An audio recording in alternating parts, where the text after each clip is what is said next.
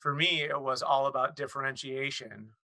And by developing a purpose led strategy, what I realized was from a trustworthiness perspective, as long as it's done genuinely and intentionally, it survives investigation. This is Outside Sales Talk, the best podcast for outside salespeople. I'm your host, Steve Benson, and we're here to chat with the world's top sales experts so that you can get their best sales tactics to level up your game. Welcome back to Outside Sales Talk. Today I have Roger Burnett with us, and we're going to talk about purpose-driven prospecting. Roger, thanks for coming on the show. Thanks for having me. It's a lot of fun to be in the interviewee chair. That's right. And by way of introduction, Roger is the founder of Social Good Promotions, which is a social enterprise built to teach and deliver purpose based marketing strategies to businesses of all sizes, while also donating marketing services to nonprofit organizations. Roger's also the host of the So You're in Sales podcast. Um, so, first question, let's jump into it here.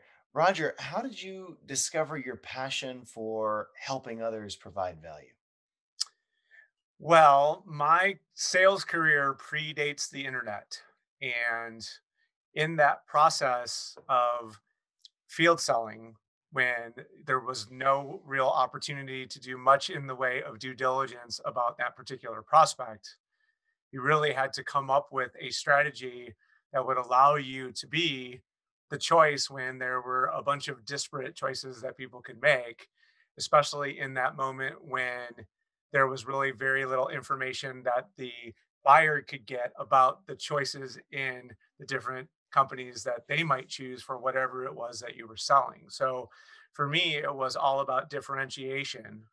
And by developing a purpose led strategy, what I realized was from a trustworthiness perspective, as long as it's done genuinely and intentionally, it survives investigation. And how do you think, with what you're saying about purpose, how do you think companies can build their alignment around purpose? Well, Steve, what I'd really tell you is while purpose is a valuable differentiation strategy, really what we're talking about here is alignment. And more so now, more than ever, I find that buyers are interested in more than just what's going on with the specifics of the transaction itself. They're really equally as interested in the partner that they're choosing when they're making that choice. And so by giving yourself an opportunity to show what it is that your brand stands for, what you're really doing is you're allowing that buyer the opportunity to make a value judgment about your brand in a way that can be sticky. Because if they share your values, even if necessarily the elements of the transaction aren't perfect, they may be more willing to work with you about those specifics because they feel confident that the decision that they're making is something that they can defend. So, what advice do you have for salespeople who are trying to identify their ideal customer? A lot of this has to do looking internally. So salespeople often are carrying the company line. And, those of us who really believe in what it is that we do, I would have been in the early days of my sales career if one of our competitors happened to be in my presence and wanted to espouse something that suggested that they were superior to us in some way, shape, or form. I would have been willing to fight over that because I believed in what I was doing to that degree. I harken back to that scene in the Anchorman movie where all the news teams are getting ready to rumble, and it's everybody wants their shot at what's going on. And, in a lot of ways, it's very similar in sales for all of us because you're needing to develop that to the degree that you believe in it with that degree of passion that you be willing to fight for it. So there's really two elements to this. The salesperson, he or herself, need to understand for their own personal brand within the overall organizational brand how they fit within their own alignment with what it is that their organization is doing. But more importantly, they need to be able to really reliably communicate what it is that their brand stands for so that they can give that prospect the opportunity to really be able to make that value judgment on their behalf. And if you've not done any work developing your talk tracks around what that means or what that sounds like, there's a real opportunity for practice there because you're going to need to be able to do that more so now more than ever. And if you've not spent any time developing that, both personally and for the brand as a whole, then you're going to struggle against a competitor that's done that work and you have not. Absolutely. And how do you figure out what that right part of the market is where your ideal customer is? How can a salesperson prospect faster by focusing on that right part of the market? So due diligence is never really been quite as easy as it is today. Thank you, internet. So the deep work that's necessary in research, I think, is one of the things that salespeople and sales management need to recognize and build into the salesperson's week to afford them the opportunity to be able to reliably say to either the prospect in that moment when you get the chance to have that discussion, or even to justify the activity that you're doing to your sales manager. Because I know, typically speaking, if you're in the bullpen or working from home now, as it usually works out, if you're not doing the requisite amount of contacts, then one can't expect that the pipeline will fill. But if you've done that deep work in that research to really understand who your best prospects are, you should expect that your conversion rates will improve because you're going to sound right to that person. You're going to look right to them. You're going to feel like someone that they may want to do business with. And of course, we what we know now is that the first contact doesn't mean that we're on our way to a sale. What it means is we've established contact in a way that gives us the best possible opportunity to move that prospect along that buyer's journey that they're going to come on to a point where eventually, when they're ready to make an actual buying decision for what you sell, you've already done a lot of the legwork that's going to be necessary to get you at the table and get that audience when the time is right. And how do they figure out what is the right part of the market? How does a salesperson segment the market? So, what we're really saying, and what we talk about this a lot in our consulting work, is this notion of being a generalist versus being a specialist. And many times I'll run into salespeople and we'll get into an argument about who is your customer. And the answer oftentimes that I hear back is, well, everyone is my customer. And imagine the difficulty that you have when you've not developed anything along the lines of an area of specialty. So now, really, what you're trying to do is convince every single person that you're the right choice. And what we realize now is that most of the time, that prospect is going to make a value judgment on you based on what they can read about you, what they can see from you, what they are able to glean from your website with respect to what it is that your company is all about. And if you're a generalist, you're spending a lot of time and energy and effort in that convincing side of the equation, that persuasive part of things. And to me, a specialist, right? If I have a problem and I go to a doctor and the doctor tells me, "Hey, you have a very specific problem and I need to refer you to someone whose specialty is what it is that your problem is." When I get to that doctor that is the specialist, I'm not spending a lot of time trying to hide what's wrong. I'm spending all of my time communicating to them what it is that my problem is so that we can get to the getting to the problem solved, as opposed to trying to have that doctor persuade me that they're the right person to solve my problem. So I would say, in this specific question, it's much more about developing that area of specialty so that you can create a really capable filter for yourself and be able to ask a relatively direct and targeted set of questions to that prospect to decide for yourself and for them whether or not this is going to be a good fit. Yeah, this saves you so much time on the qualification side, so much more efficient. What are some other ways salespeople can qualify and prioritize their prospects so that they don't waste time when they're in the field? It's really like think of like realtors, right? So realtors, there's a million of them, and they're each doing the exact same thing and basically selling the exact same product because any house that's on the market is available to be sold by any realtor. So if I can develop an area of specialty, so for instance, if I decided that I wanted to be the realtor who focused on fly fishermen, I'm going to have really, really, really narrowed down the audience of people who would probably be my particular prospect to the point that by the time they get to me, what they really want to know is not necessarily, can you sell me a house?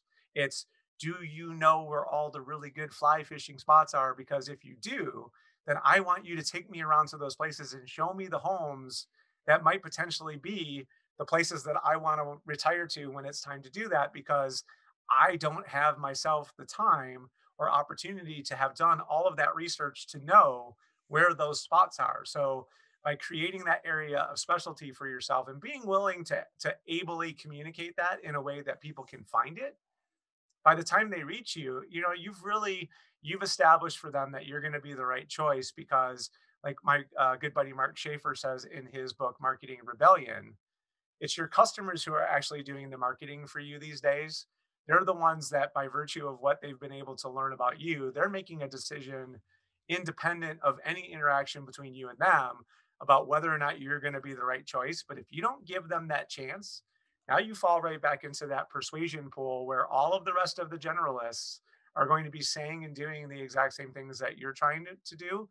And it's going to be such a more difficult challenge than developing that area of specialty. And typically, when I get into this part of the discussion, I'll watch my consulting customers start to squirm because, in their minds, what they feel like they're doing is they're divorcing themselves from the remainder of the opportunity that may be out there.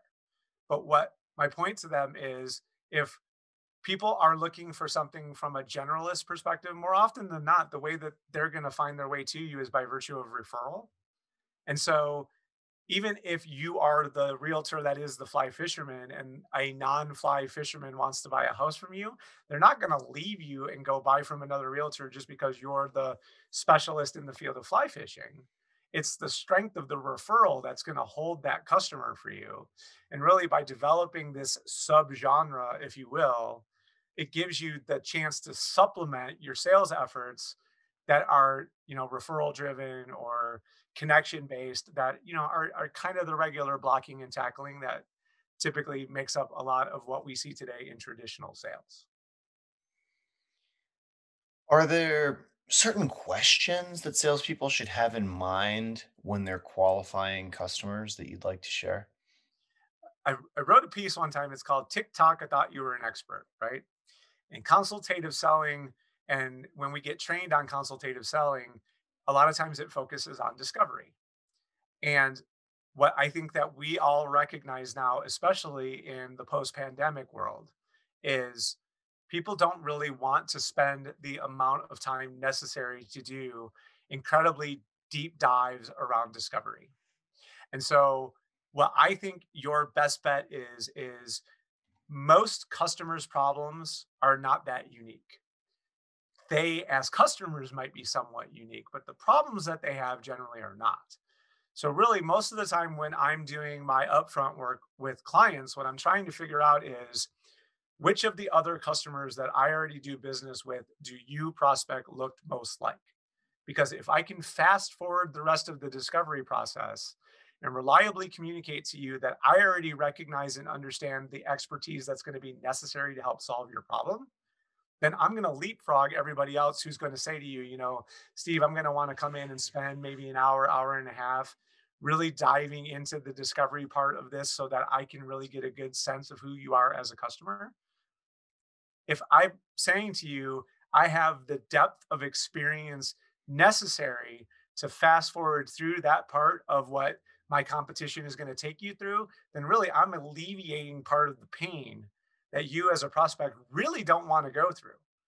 And it takes it so that maybe I'm not fighting against a no decision, which a lot of times we as salespeople are not fighting against the competition. We're fighting against no decision. And by demonstrating that I recognize and can appreciate your problems and the slight nuance and uniqueness of your problems, but I also have developed solutions to problems like that for a multitude of other customers, I think I'm winning the game. And given your expertise in prospecting, what what do you do? How do you prepare for a meeting with a new prospect? Yeah. So you don't want to be so presumptuous as to come off as arrogant. That you have to maintain a level of humility and you have to be willing to give that prospect a safe space to communicate with you about what it is that they're really trying to get after. But most of the time, they're not even necessarily 100% sure. They know they have a problem and they've probably done some research work to try to figure out what it is that you might be able to do for them. So the point that they've even granted you this opportunity to have a discussion with them. But what you're really trying to get down to is I want to figure out which one of the other people that I work with you most closely resemble so that we can get to that stage of the game. And if you don't feel comfortable projecting that, then that's where the confidence on the other side of the table starts to erode. And that's when you start to see physical clues that suggest that you're not getting where you need to go with them. Or you walk out of a meeting and you feel like, wow, that went really well.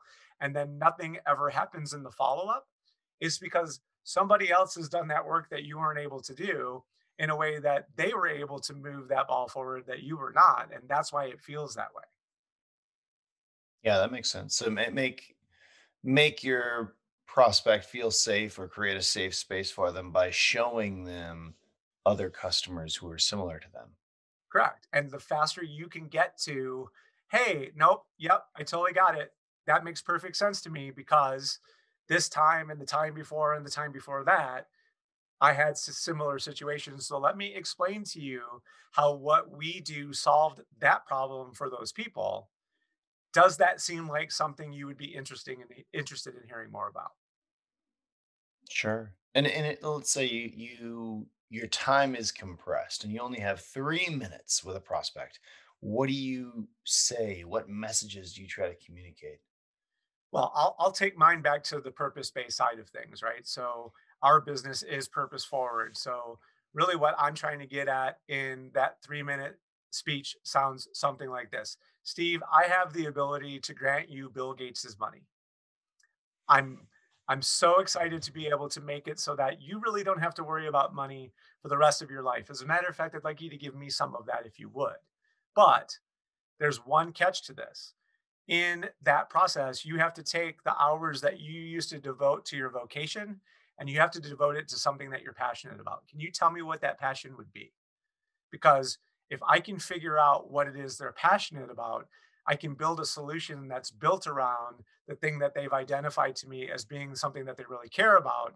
So if everything else is equal in the equation between me and my competition, I know I still have that one last thing that I can rely on that I'm hoping is going to be the decision making criteria that lets me win the game. So if you have something that at the end is the final straw that usually wins the game for you, start with it.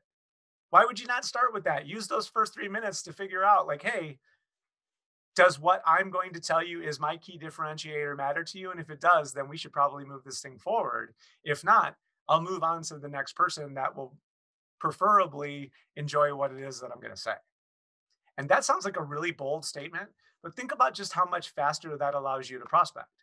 Because if there's nothing there that matches what your key differentiator is, why are you trying to convince them? Yeah, it's interesting how much weight an expert in prospecting is putting on qualifying, Yeah. and how qualifying is such an important part of this process. Could you give an example of that last piece that you were saying of the, you know, giving, like, what is that? What's an example company that is communicating, that a sales rep could be communicating that key differentiator to their prospect? Let me frame it this way. So I'll frame it in a live transaction that happened to me. So I found out in the course of the due diligence that I was doing on the prospect that the owner was a veteran. So, on his website, we're a veteran owned business. Okay. So now I know that if there's a way for me to work this veteran angle, there's probably going to give me a better chance of winning than if I don't have a way to use that to my advantage. So I sell promotional marketing items. And in this instance, that particular company was interested in buying pieces of drinkware, namely a tumbler, right? So we all have one. Most of the time, it's Yeti. And it's kind of a status symbol. I have my Yeti, check me out, right? So people assign a certain amount of value to the brands that they associate themselves with. And when I was speaking to that particular customer in the setting of the appointment, they had said to me, we're really interested in putting together this Yeti program. So I can do that. But what I know is there's like 7 other people in town who can sell Yetis. So now what's happened is it's going to be, what are you going to sell the Yeti for versus what they're going to sell the Yeti for? And I just don't really want to play that game because that's a price battle and it's a race to the bottom and it's everything that all of us as salespeople hear all the time. But I have a tumbler line that actually, when our customers buy those tumblers, the factory that I buy them from gives away 20% of the sale of the proceeds of that tumbler to a nonprofit called Homes for Our Troops. And what Homes for Our Troops does is they give disability. So if you're wounded in combat, when you come home, Homes for Our Troops will modify your home to make it ADA compliant. And if they cannot modify your home sufficiently well to get the compliance, Steve, they'll tear the house down and build you a new home. It's an amazing program. So I brought back not a Yeti tumbler, but this Patriot tumbler. And I explained to the buyer what the correlation was and why I thought it was important for them to consider Patriot over Yeti. Here's the piece I didn't know: the owner's son also had been in the army and died in combat in Afghanistan. When I showed her what this tumbler was all about, it looks just like a Yeti. There's really not much difference to it other than it doesn't say Yeti on the outside, it says Patriot. And I explained to them about the give back part of what goes on. She literally stopped me in my tracks. She got up out of her chair. She went and got the owner and brought him in the room. We had this discussion about the Patriot tumbler, and he's like, well, so wait a minute. So what you're saying is, instead of me just giving the Yeti out and trying to build some brand goodwill for my company because I put my logo above the Yeti logo, now I can tell the story about, hey, we're a veteran owned company. We really believe passionately in veterans causes. So if you too care about veterans causes, maybe you'd want to do business with us. So please take this tumbler. Hopefully that, sets us apart from our competition and whatever it is that they're selling. And maybe that is the difference between them remembering your brand or not. So here's the epilogue of the story, because I was certain I was getting that order. I get a phone call from the buyer about a day later asking for a discount. She said, hey, I was online and I found a similar tumbler and they are 25 cents less per piece. Can you match that price? My answer was an emphatic no. Absolutely not. Because what do you think the difference in cost is? It's probably the donation to Homes for Our Troops, right? And I told her, I said, look, I can sell you another tumbler. As a matter of fact, if you'd like, we can go back to the Yeti. But you don't get the discount and the story. I'm sorry, that's not how it works. You don't get to tie the brand narrative that I just gave you that would allow you to use that tumbler to give you a leg up against your competition because you want a discount. And there was that pregnant pause. And Steve, the first person who talks after that wins. And her answer was, fine, let's process the PO. What am I going to tell the owner if I don't buy these anyway? And really, all she was doing was her job. Yeah. She didn't really even need the discount. She was just doing what she had been trained to do. And I, because of my conviction, because I believe so passionately in what I was selling, I was able to defend my price and hold the line and get the order and win the deal. But if I hadn't spent the time to understand the brand values that they had, then I never had that chance to make all of that work for me in the way that ultimately was going to allow me to win that deal. Yeah, well, I think I think that building that trust that you get with understanding is so important. I mean, if you really understand someone's company, someone's brand, what they stand for, you can communicate better with them. They'll trust you more. Um, and trust is really important when you're prospecting. Do you have any other ideas how a salesperson can become a trusted resource when they're prospecting? Yeah, trust is paramount now, and inherently we would all say, well, trust has always been important. But the difference now is the traditional methods that we would have employed to build trust have been eliminated.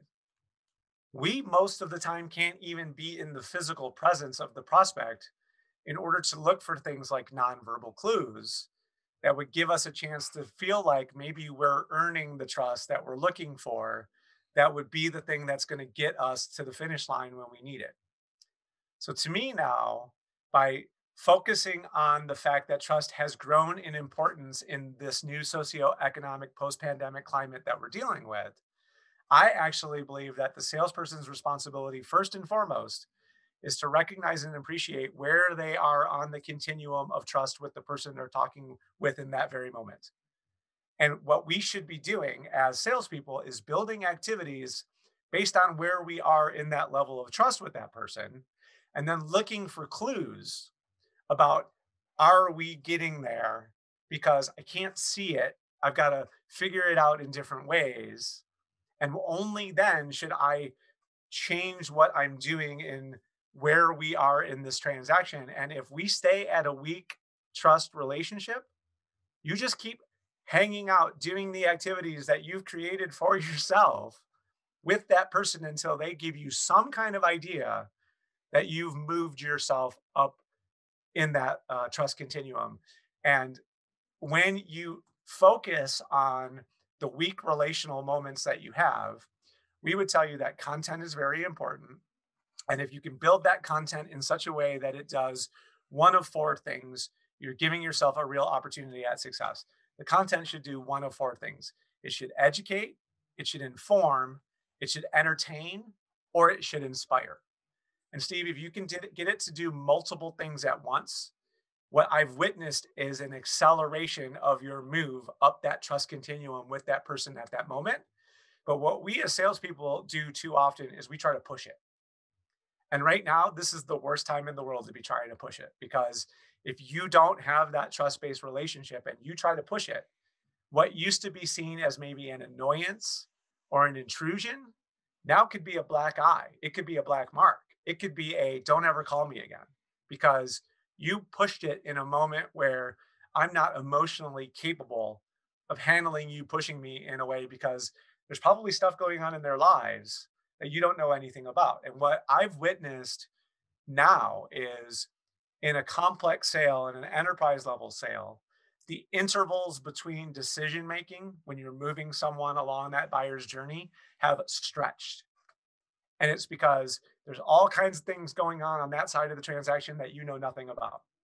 And if, for the sake of your own pipeline, you're trying to move that customer in a way that's unnatural for them, it's at your own peril. It really is. So the next section is sales in 60 seconds, where we are going to ask quick questions and quick answers. So, first question, what's a common mistake that you see reps make in their conversations with prospects? Don't go from LinkedIn connection to pitch, please, for the love of God. It's the worst thing ever. I only So, get about 60 of those a day. oh my God, it's and I can't tell you how many replies that I've written and then deleted because it's really not even worth the effort, you know? I just say the same thing every time, copy paste. Like as when I go through my LinkedIn messages, I just have the same three things basically that I keep saying over and over again for 95% of the reach outs. Yeah, for and sales managers out there, if you're teaching this to people, please, for the love of God, stop. It's awful. You are you are taking what could be a great platform to build relationships, and you're making it something that people are getting to the point where they want to avoid. So please just cut it out, come up with something different. Find someone to help you figure out how to build something elegant within that whole platform that will actually bring you business, because if you do it right, it will work. But connection to pitch is dead wrong, period. What would you say is the number one key to differentiate yourself from competitors? Show your work.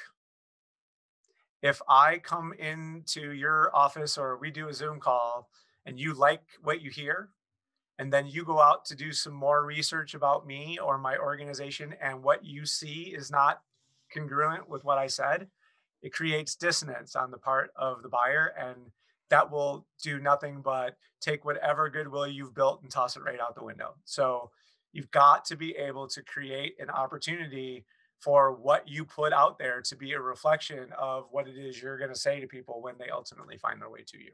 And you have to do it. Are there any tools that you recommend salespeople use during the prospecting process?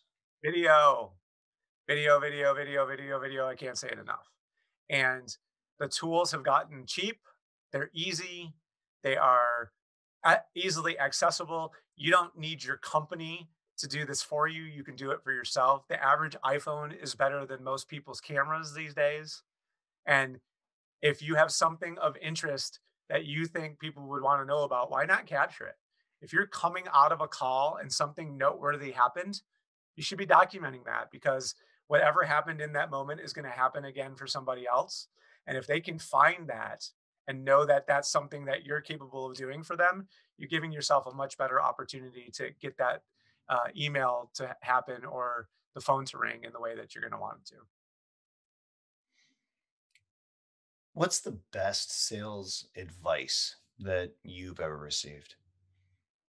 This notion of alignment and attunement, it really is. You have to believe in what it is you're doing. You have to make it your own. You have to speak in your own voice. If they give you a script, learn the script and then learn how to make it sound like you said it, not what somebody taught you to say. Because if it comes off forced or stiff or something that's not a true reflection of your personality, you're not going to be able to sustain that for the long term.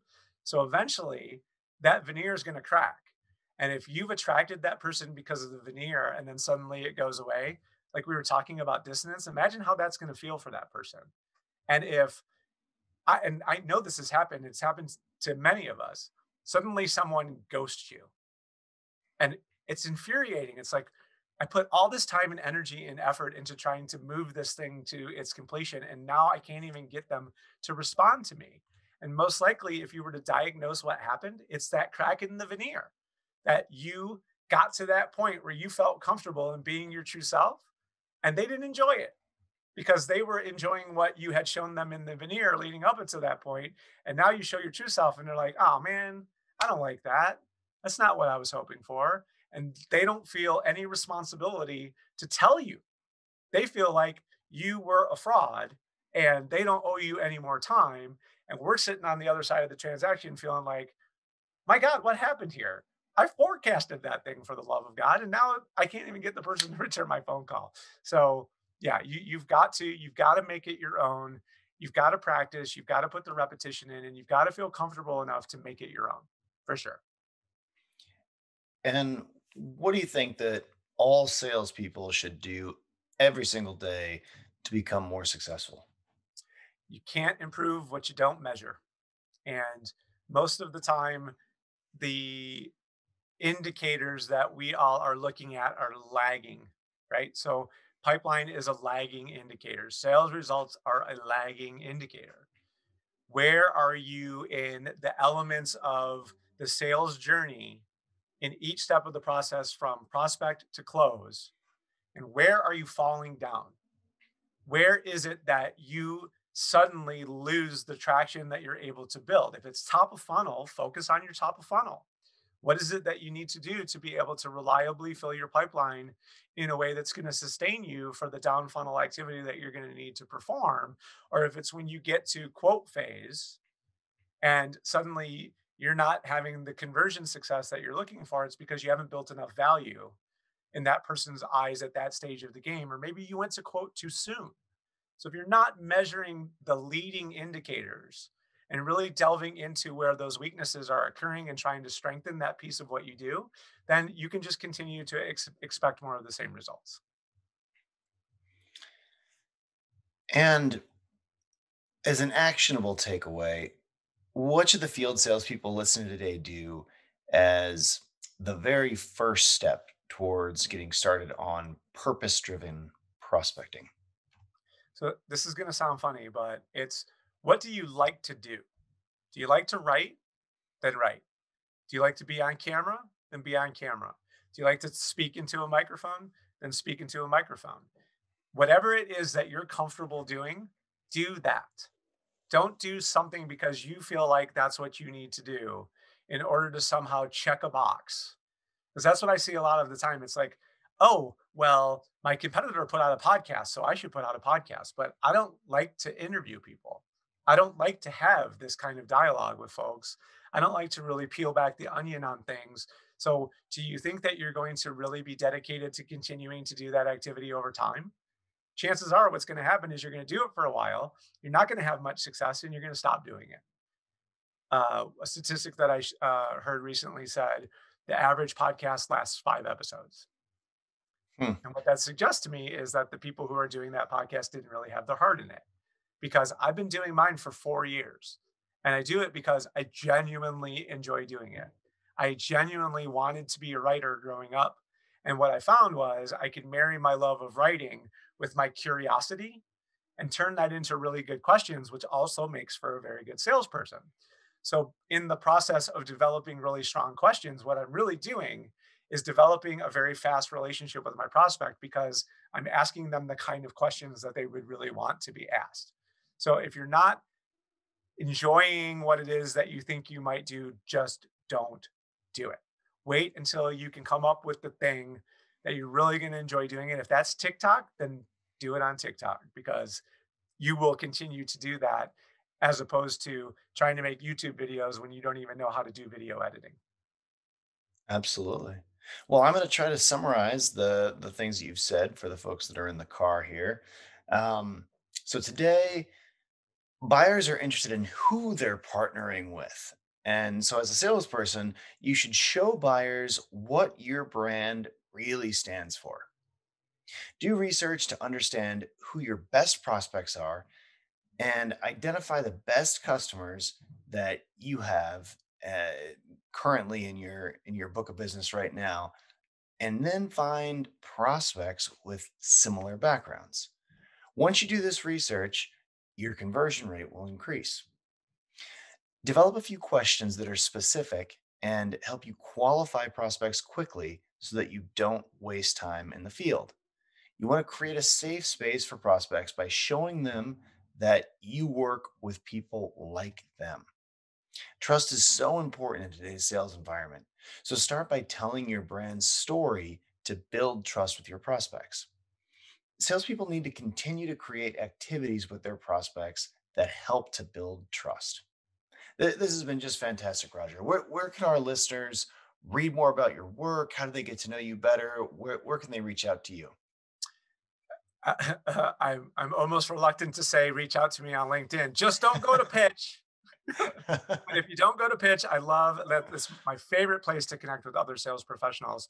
And if you want to learn more about a purpose-based selling approach, I actually released a book last September called Red Goldfish Promo Edition: How Promotional Products Leverage Purpose to Increase Impact. And it's really a field guide for salespeople to develop the things that they're passionate about within the categories that we've identified around a purpose-based sales approach, so that if you don't want to necessarily dream up something for yourself, the book is just chock full of case studies of other companies in the promotional marketing industry and the ways that they've used a purpose-led approach to help themselves stand out in a crowded and noisy and difficult marketplace. And I know there'll be some people out there who are like, well, I don't sell promotional marketing. But remember what I said, this is about alignment and attunement. And if purpose is your thing, regardless of what you're selling, typically the pillars that most purpose led businesses are using are not dissimilar. So you can still apply the principles that you would read in that book to your own business if purpose is what you're really after. So Red Goldfish Promo Edition is available on Amazon in both paperback format and on Kindle. And if you have a Kindle Unlimited account, it's actually free. Awesome. Well, this has been a great episode of the Outside Sales Talk. If you work in field sales, you'll love Badger Maps. The number one route planner helps you sell 20% more while driving 20% less. You can get a free trial at badgermapping.com today. If anyone can think of any other sales reps that would benefit from the skills that Roger's taught us today about prospecting, share the love and forward this episode on to them. Thanks for coming, Roger, and take care until next time, everybody.